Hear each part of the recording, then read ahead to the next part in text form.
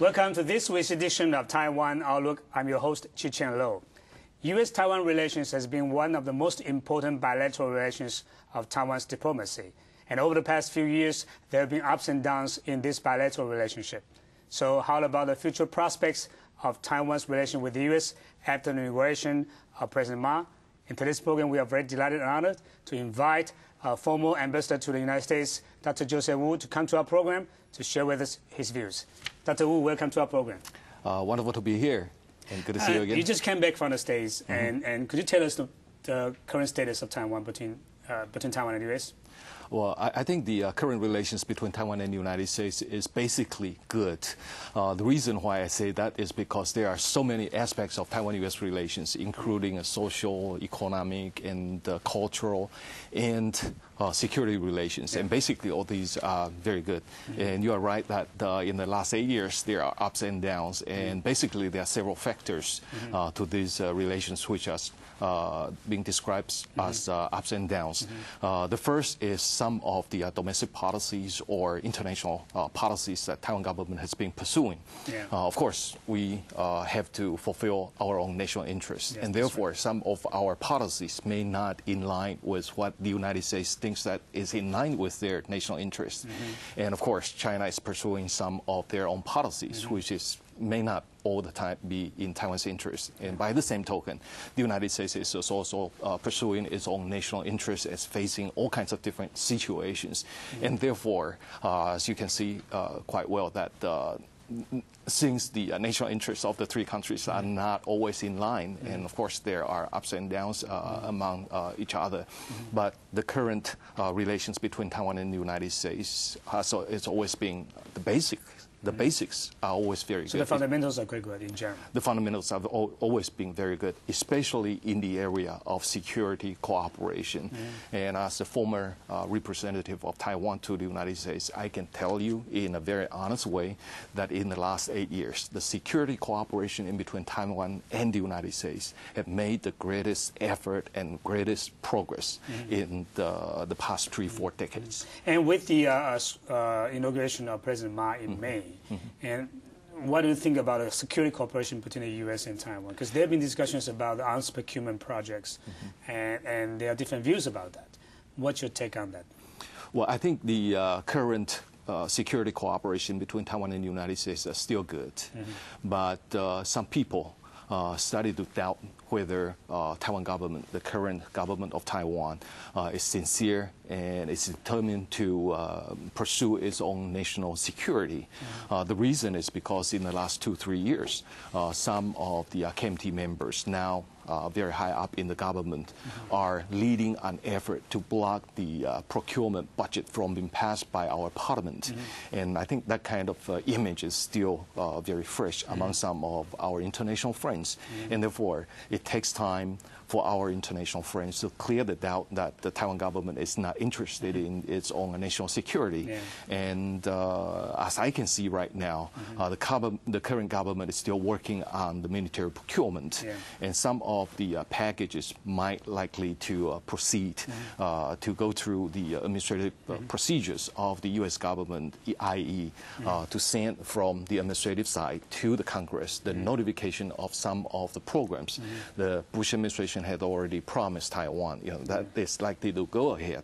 But some of the new programs, such as F-16s or future procurement, such as Aegis, which are needed by Taiwan's national security, may not go ahead. On the one hand, it's because of those old images lingers, and some of the statements by the senior officials in Taiwan who were in opposition before led an effort to block Taiwan's national security. So it takes time to overcome these kinds of images. But apparently our government has already begun to understand and be aware of the concerns that the U.S. has now. And Speaker Wang Jinping, he went to the States and tried to ease some of the concerns. And he also assured our American friends that Taiwan will try its best to buy the weapon we need. You were there at that time. Did he carry the message to the United States? Yes. I think Speaker Wang made a tremendous effort in persuading the American officials and the American friends who are in the Congress or in the think tanks or even in the campaign camps that the security is needed by Taiwan. Yeah. And in order for Taiwan to be able to protect itself, we need the defense articles to be preceded by the administration to send the notification to the Congress. And one of the things that I was very touched by Speaker Wang's effort was that he tried to convey the message to the very senior level officials in the Bush administration that some people say that since the two sides are engaged in negotiations with each other now, and therefore military sale is going to upset that kind of negotiation. Yeah. But Speaker Wang says otherwise. He said that a strong security of Taiwan is a good fundamental for Taiwan to go ahead and negotiate with China on the things that is needed for Taiwan. And therefore, we want the American friends to ignore the timing factor. Don't think about the timing factor, whether we are in negotiation process with China or not. We hope the United States can sell us the weapons that we needed. That's the message by Speaker Wang. So apparently we had to negotiate out of strength, not out of fear, right? Exactly, exactly. And I also feel that any government should take things in a very serious way, especially security, which concerns the survival of the country. And for Taiwan, we're facing strong challenges, security challenges from China. And China is a huge country, and its military strength is increasing tremendously in the last decade or so. And anyone who is coming into the government needs to look at this seriously. And therefore, you can see that when they were in a position, they might think in a different way. But when they are in power, they need to think about national security in a very serious manner. And that is exactly what I hope the current government would do. But on the other hand, the U.S. position is also very important. Yes. And apparently now the arms procurement package is in the executive branch. And how long does it take for the executive branch to send the bill and waiting for approval by the Congress? Well, I think we are in a very narrow time frame for the administration to send the notification to the Congress because the Congress is facing re-election. That's right. And therefore they will reconvene very shortly, but the session is going to end at the end of the month, and therefore we don't have a tremendous amount of time for the process to go slowly. And therefore what we try to do is to urge the administration, to urge the Bush administration to send the notification as soon as possible. And we also talk to the congressional leaders that whenever they receive the notification from the administration, they should go ahead and approve it as soon as possible as well. We cannot afford to wait until next session of the Congress. So do we get a positive response from the executive branch and also the legislative branch? When Speaker Wang was in Washington, D.C., that was the final week of my stay in Washington, D.C., and we spoke with very senior level officials, either from the National Security Council or from the State Department or from the Pentagon. They don't say it in a very clear way that when or how or how much they are going to send the notification to the Congress. But they told us that they understand the timing issue, that we are under time pressure, and they will take that into consideration. And that sounds to me as if they understand that the Congress will only be in session for a brief period of time. And it also sounds to me that President Bush is going to go ahead with it after his visit to Beijing for the Olympic opening. But it's over already. The game is over. The game is over. And we're still waiting.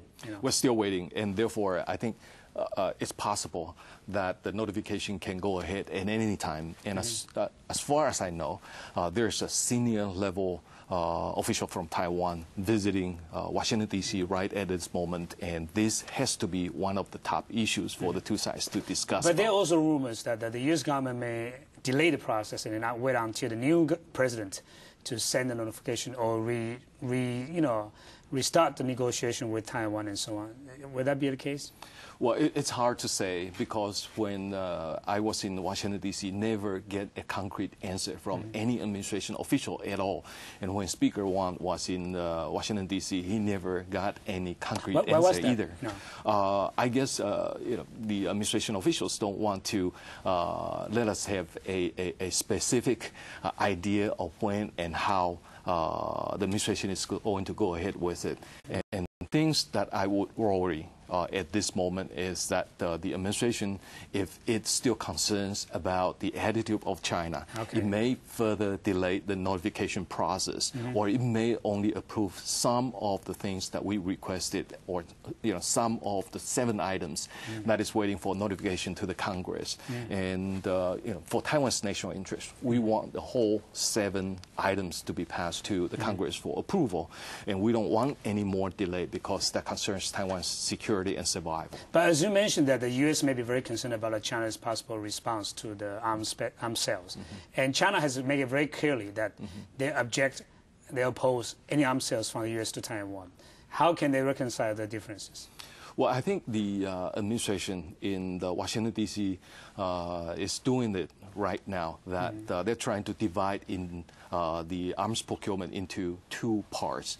The first part is those packages that has already been approved by the Bush administration very early on. For example, the PAC-3s, the anti-missile system, or the submarine study, phase 1 study project, or the submarine-launched Harpoon missiles, or Apache helicopters, or the upgrade of the E-2T radar planes, things like this. These are being approved, and I think it's not difficult for the Bush administration to persuade China that this is just the final process of the whole procedure.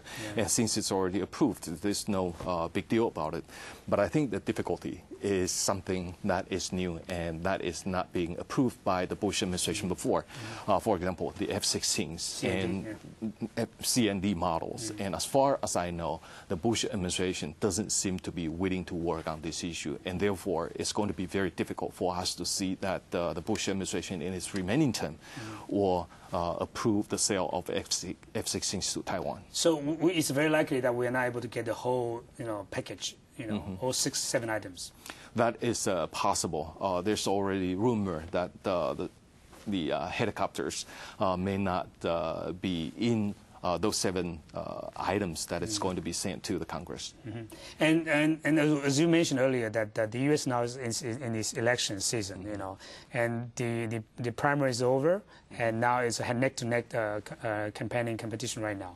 So when we come back, we'll talk about your views about these 2 candidates and whether there are differences between those 2 camps, China policy and also their Taiwan policy. So stay with us. We'll be back after these messages.